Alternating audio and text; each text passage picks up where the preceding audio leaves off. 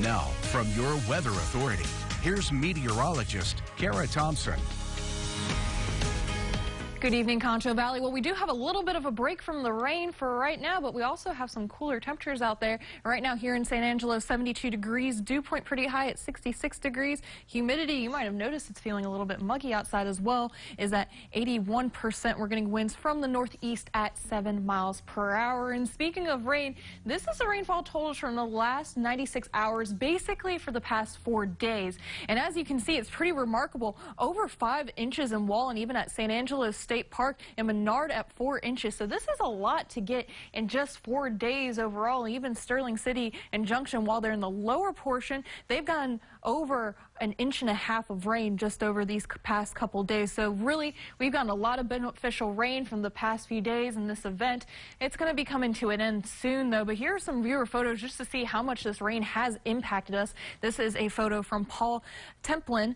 This is over on Southwest near the McDonald's on Southwest, where they have that flood gauge, and you can tell it's above 2 feet at that time. And here's actually a car soon coming up on the video who's going to try to pass through this moving flood water in the area. So really, you shouldn't have attempted this in the first place, since the car was almost submerged at that point.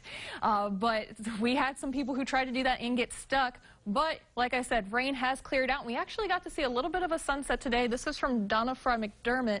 So lovely picture overall. And thank y'all for sending in those viewer photos to us. And if you have any viewer photos, you can send it to our KLST Facebook page. Now, taking a quick look at that radar and satellite right now, as you can see, it's pretty clear overall. We had some of that rain going across Menard and McCulloch County earlier that has moved out of the way. And those flash flood watches, as well as the flood advisories, have expired for tonight. We're probably going to be staying relatively dry overnight tonight. So just looking back at the almanac data for today, we had a below average temperature. Our high was only 75 degrees, so definitely feeling like fall out there.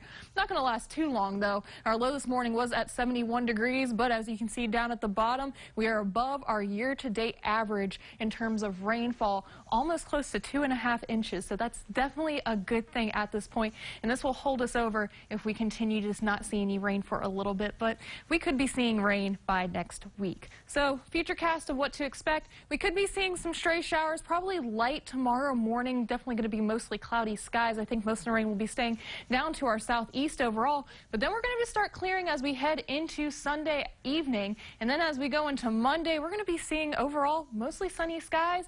And that rain has basically gone out of the picture. Now, here's something that hasn't gotten out of the picture, though, and this is mainly for the East Coast, is Tropical Storm Florence. So right now it's a tropical storm, but the National Hurricane Center is expecting it to reach to a Category 4 hurricane, which means winds between 131 miles per hour and 155. And this could be impacting the East Coast. We're already seeing states of emergencies in South Carolina, North Carolina, and Virginia. So if you have anyone who lives out there, make sure they have a plan, because this could be making landfall by next week. So for tonight's forecast, low is 66, about a 20% chance of rain. And for tomorrow, 20% chance of rain with a high of 84 degrees. And for your Weather Authority extended forecast for the rest of the week, rain chances are basically out of the photo, and we're seeing mostly sunny skies. We'll be back after the break.